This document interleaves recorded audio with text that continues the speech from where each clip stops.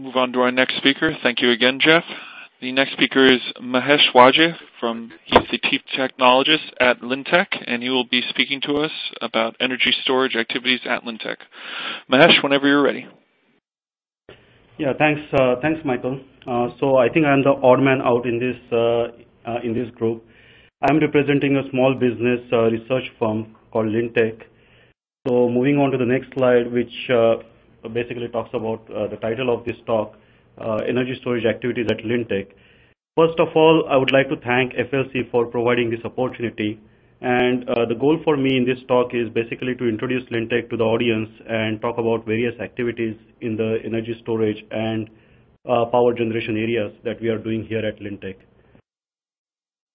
So Lynntech is a small business research firm. We are located in College Station, Texas.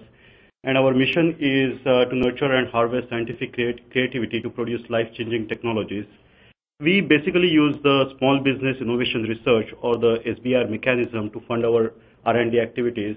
And through this mechanism, we develop and commercialize emerging technologies, specifically for government applications, but also for consumer, commercial, and industrial markets. We are about 100 people here, and we are staffed with engineers, physicists, chemists, biologists, and machinists under one roof. So that gives us a unique advantage in terms of technology development. And the picture here shows our facility in College Station, Texas.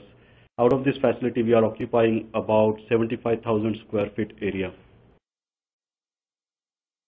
We are heavily focused on transitioning our technologies, and a token to that is recent Tibbetts Award, 2016 Tibbetts Award, for our recent success in technology transition with some projects. And here in this picture, our CEO, Mr. John Clanton, and our Senior Vice President for Business Development, Dr. John Stoker, are receiving the award on Lynntech's behalf. So the company is structured into 4 departments. The technology groups are basically the R&D groups for the company. They are again divided into 7 different groups based on the expertise. The focus of the technology groups is on securing the phase 1 and phase 2 funding through the SBR mechanisms and any other mechanism possible, and then lead the technology development and transition activities for converting those projects into possible post-phase 2 or commercial endeavors. We have an able engineering group with nearly 25 engineers that support our phase 1 and phase 2 projects and generally lead the post-phase 2 system development activities. We also have a project management team that actively supports all the projects for budget, schedule, contracts, and deliverables tracking. And our business development team is actively engaging with the customers, both from military as well as industrial area, to identify opportunities, identify product needs for the technologies that we are working on, and connect us basically with these customers so that the transition can be effected. This slide shows a typical example of how we execute projects here at Lynntech with close collaboration of technology group, engineering group, and project management. It's a typical example where we are developing a prototype, particularly for the phase 2 project for any technology. And on this slide, it gives an idea about how we approach this SBR phase 1, phase 2, and post-phase 2 effort for product development. Typically, any SBR phase 1 starts with a concept. In the phase 1 project, we are trying to demonstrate the feasibility of the concept for that technology. In the phase 2, we then try to develop a breadboard engineering prototype to demonstrate that concept at a relevant scale. And during both the phase 1 and phase 2, we are actively engaging with our business development team to seek out a real product need for that technology within the military and commercial market. And we try to connect those connect the technology base with that customer need. And if there is a successful transition, then that transition identifies that specific product need, and then in the post phase 2 effort, we try to work on that, work on the development of that specific need, and the goal is to come up with a package prototype in the post phase 2 effort. So in the next slide, in this slide, it shows a recent example of technology transition success here at Lynntech with a hypoxia training device, which we are delivering to NAVAIR. This device basically uses our electrochemical oxygen generation technology to generate depleted oxygen containing air. And the purpose of this device is to train pilots for hypoxia condition to basically simulate depleted oxygen environment as it relates to different altitudes. So this is for a mobile ground-based facility for training pilots to experience this hypoxia condition. And on this slide, it shows how we have progressed from a phase 1 short cells stack demonstration to a integrated breadboard prototype demonstration in the phase 2 to a complete packaged product in the post phase 2 effort. This on-demand hypoxia trainer is scheduled to be scheduled to resume manufacturing in 2019, and by the 2019 end, we are expected to deliver several units to Navy. So after this brief introduction, I'll come back to the original topic, which is the energy storage focus for this webinar. Again, the energy storage piece is a very important piece in this chain from the energy sources to the applications. And Lynntech specifically has been focusing on custom solutions for niche applications for the energy and power systems, specifically for military and space applications or space platforms. There are 3 specific technology areas that we have worked here at Lynntech over the past 20+ years of our existence. The first is the regenerative fuel cell systems and components, which basically use the fuel cell and electrolyzers systems that have been a core technology for Lynntech for all of its existence. We are also heavily working in the battery research, and recently we have several battery programs ongoing. We have lithium-ion batteries, different chemistries of different lithium chemistries, as well as different non-lithium chemistries ongoing at this moment. And also we are working on materials as well as system-level research in this area. We are also involved in ultracapacitor research with a few projects.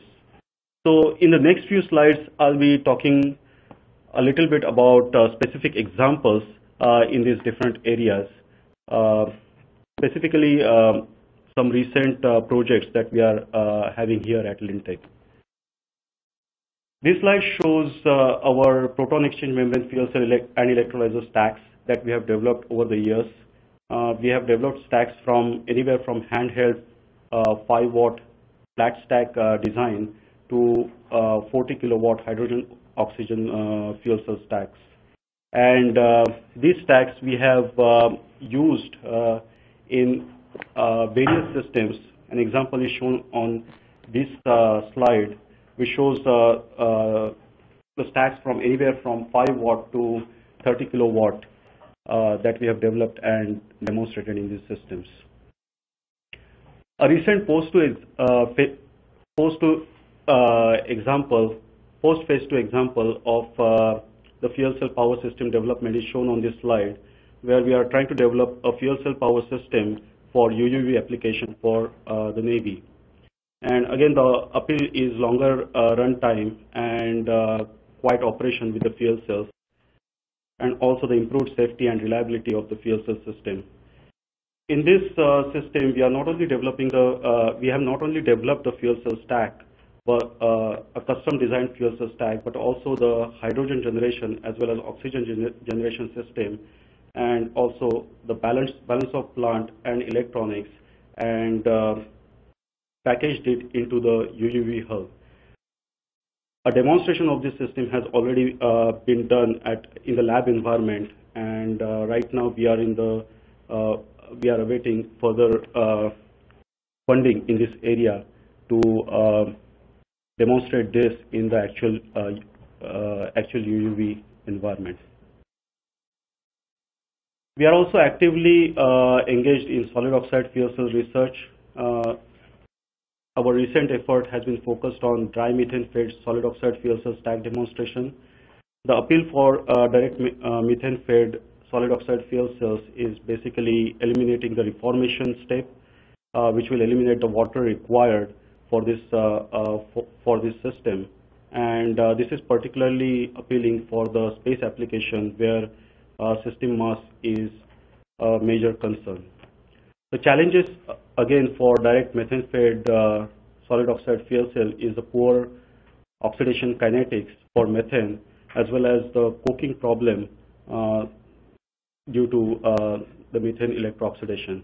And we are approaching this with advanced anode catalyst materials, which are comprised of layered mixed ionic electronic conductors.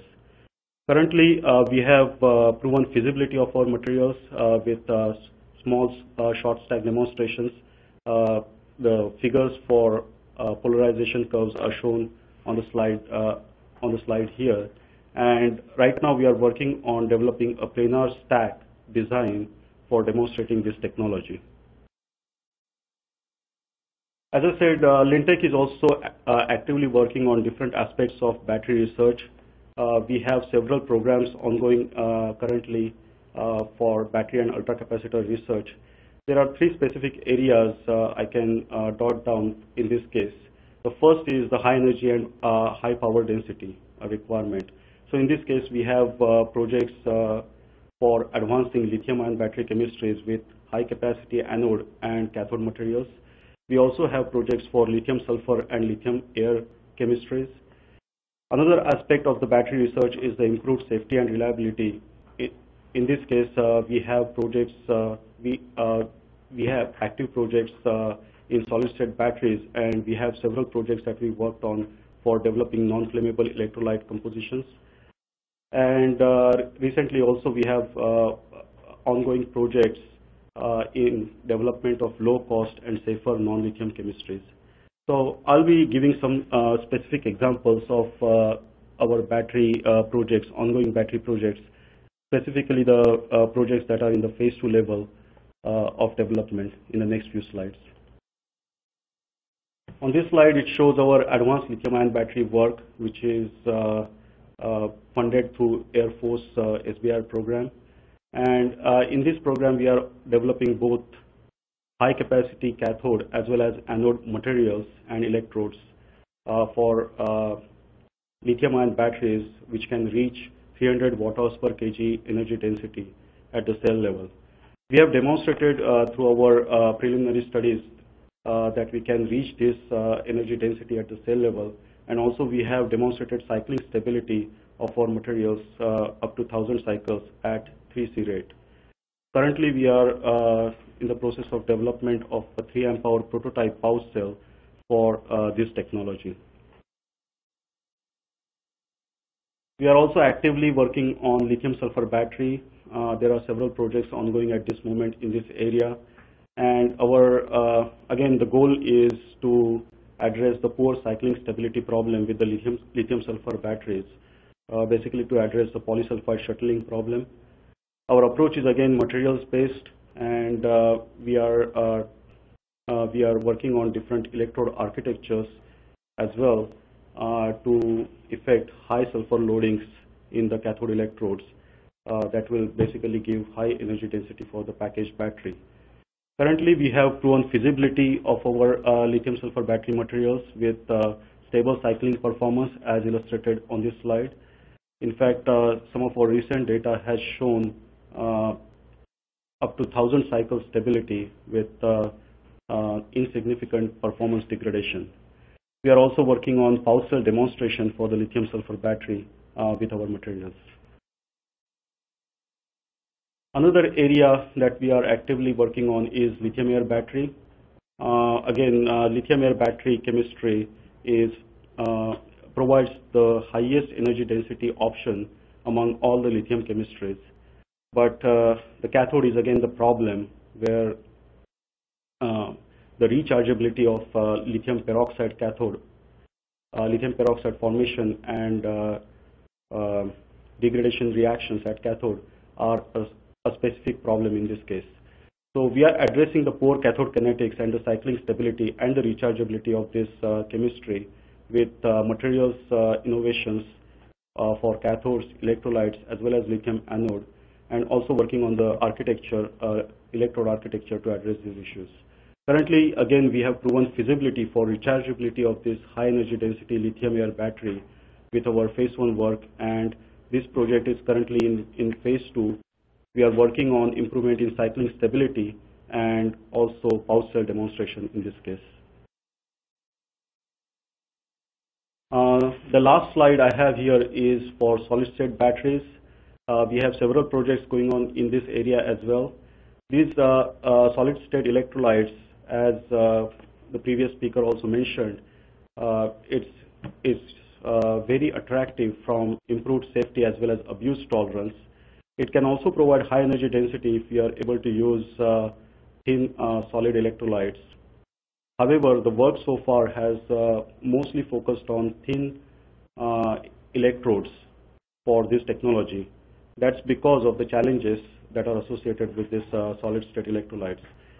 Basically, the poor electrode architecture in these solid state electrodes leads to low utilization of the active material and high resistance, and hence poor overall performance, especially for the thicker electrodes. So the focus at Lynntech is on thicker electrode demonstration so that we can improve the overall energy density of with this solid state battery concept. We are again working on several aspects, material aspects of these batteries, from anode to cathode and to solid electrolyte. And currently this work is in early stage feasibility research. So that pretty much ends my presentation. There are several other aspects that I haven't mentioned in this presentation. As I said before, we are working on non-flammable electrolyte, ultracapacitors. We are also working on thermal management systems for batteries and non-lithium chemistries. But I hope I'm able to convey the capabilities of Lynntech and the overall work that we are doing in this area to the audience.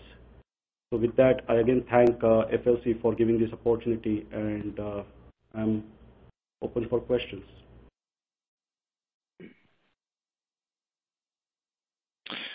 Thank you, Mahesh. We'll wait a moment here to see if any questions are submitted, and then we'll move on to our next speaker.